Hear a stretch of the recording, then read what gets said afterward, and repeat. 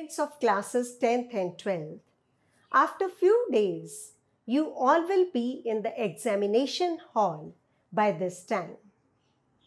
Through this video, I want to say you best of luck. I pray to God for your brilliant success. Only few days are left, so utilize this time intelligently and honestly.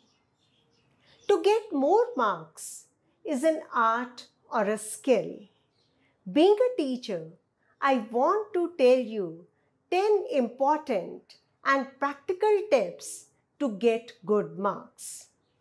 To begin with, reach the examination center half an hour before the starting time of the examination in order to avoid any confusion.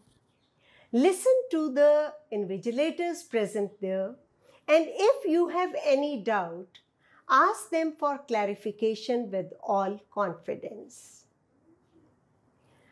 Don't forget to take your roll number slip along with you and write all the entries like roll number, question number code, father's name, etc. neatly and correctly. Utilize 15 minutes given for the reading time judiciously. Leave some space after attempting each question. It is better to draw a line between the two answers. Use good pens. I often say that pens are the weapons for the students. Draw and label diagrams with sharp pencils. A very important point about the time management. Write at a steady speed, neither too fast nor too slow. So this thing, time management, is very, very important.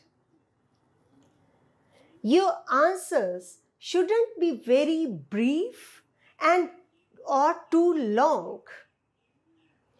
Depending upon the weightage of the question, write the answers.